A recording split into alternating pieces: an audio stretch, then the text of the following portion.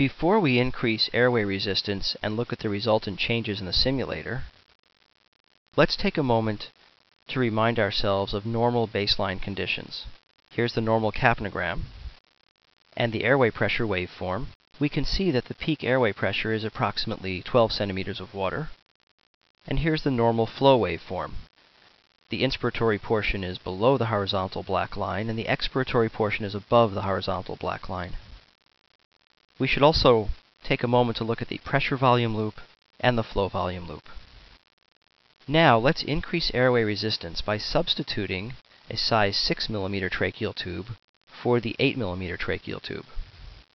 The capnogram won't show much of a change because of the rather small change in airway resistance. However, we can see on the airway pressure tracing that there is a small increase in peak airway pressure. The flow waveform reveals something interesting as well. Notice the area above the black line, which is the expiratory portion. There is a decrease in peak expiratory flow because flow is reduced, that is, passive exhalation across the increased airway resistance results in a decrease in expiratory flow. We see the same phenomenon represented in the flow volume loop. Here, at the peak expiratory flow position, the loop is a little bit lower. That is, the peak expiratory flow is lower. The most interesting tracing is the pressure volume loop. Here we can see that the inspiratory portion of the loop has the same slope, but the loop is wider and the inspiratory portion is shifted to the right.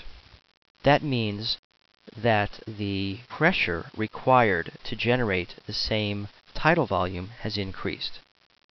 The slope of the inspiratory portion hasn't changed because the slope reflects, of course, the compliance of the lung, which hasn't changed. The position of the inspiratory portion, not the slope, represents airway resistance. So a characteristic finding with a change in airway resistance is a change in the morphology of the pressure volume loop. If we increase airway resistance further, the change in the pressure volume loop will become even more pronounced. It develops what I call an anvil shape as airway resistance increases further.